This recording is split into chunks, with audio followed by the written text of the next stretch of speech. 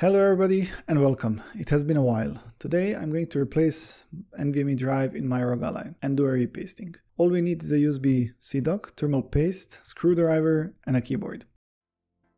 Opening this device is easy and all you need to do is unscrew 6 screws and pry out the back cover.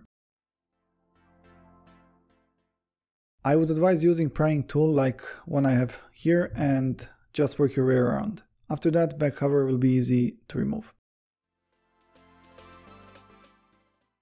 Here we can see on both air intake sides that we have dust filters, which is awesome. Unfortunately, my device did not come with rubber pads for battery on both sides, as I saw for many other devices online. Here's the R2 Hall effect trigger. Here on the bottom we can see 40 Wh battery with a large cut in the middle for battery PCB. We have left and right fans. In the middle is APU just under the black heat shield. On the left side, as well on the right, we have joystick PCBs connected with a ribbon cable.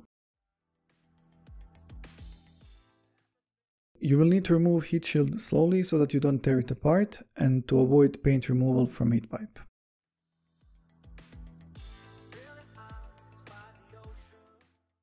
Here you can see how much space there is just above NVMe drive to the fan. This is also giving me some ideas for the future, so stay tuned for that. Again, in the middle we have RAM just under the APU, and as you can see, ASUS could have made this battery a little bit bigger. To remove NVMe, just remove the screw and lift it up gently and pull it away. Here we have standard Gen 4 Micron 500GB NVMe drive, which was not that bad at all. Also, ASUS is still doing this nonsense with warranty stickers. What the hell, ASUS? To remove the battery, I will need to remove 4 screws.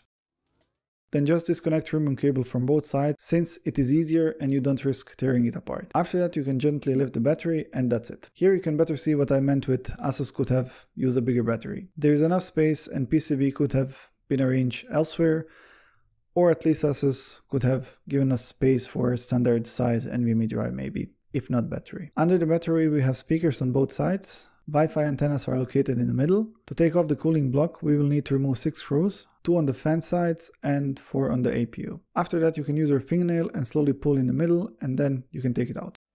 As you can see, ASUS have used decently thick copper plate for an APU cover, which is nice. Here we have phase changing thermal paste. Well done ASUS for being up to date. Also we can see that they either use extra copper layer or it was left when milling for better die pressure. Again, well done ASUS, and here we can see that the contact was perfect. Now I'm going to clean both APU and cooling block with alcohol and apply my favorite thermal paste, Apex from AlphaCool. It is something between PTM and standard paste. It is thick enough but not too thick and thermal conductivity is great. I always cover my whole die and leave a bit in the middle to push out all trapped air when reassembling. Also, not to forget, ASUS used bottom of the fan as a heatsink for VRM, which is smart. Putting everything back can be tricky since both fans are relatively loose. My advice is to align them before and then hold it in the middle and use one of the screws to secure it in place.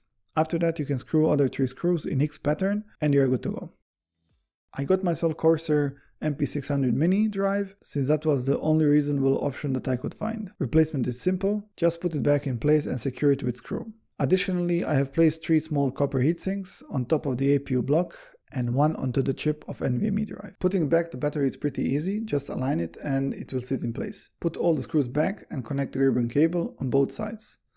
Also, don't forget to connect the battery though. Back cover is even easier to put back, just align it properly and click it in place on the edges. After that, secure it with screw. My advice is to start with bottom middle one and then do the rest. And now everything should be back in its place.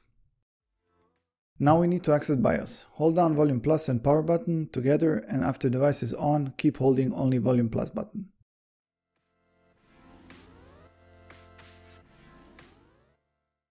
In BIOS you can navigate with controller or with touch input, which is awesome. We're going to use built-in cloud recovery. Just navigate to advanced menu and choose cloud recovery.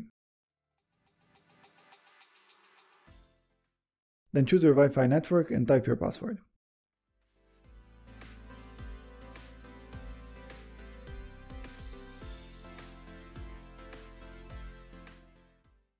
As you can see, it did not work for me, for some reason. I then tried again and I got same issue. I even tried with China-based servers and it did not work too. Instead, it just rebooted itself into the BIOS again. I have tried at least 5 times since I did not want to bother with driver installation manually and Armory Crate SC and other ASUS stuff.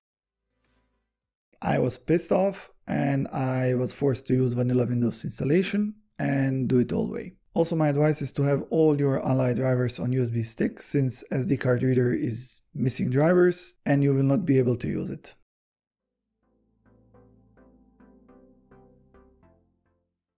So we are going to use Shift F10 combination to call CMD and from there start Explorer. Also, I just realized that we don't need external keyboard anymore, since software one is already available directly in Windows and even in BIOS when needed.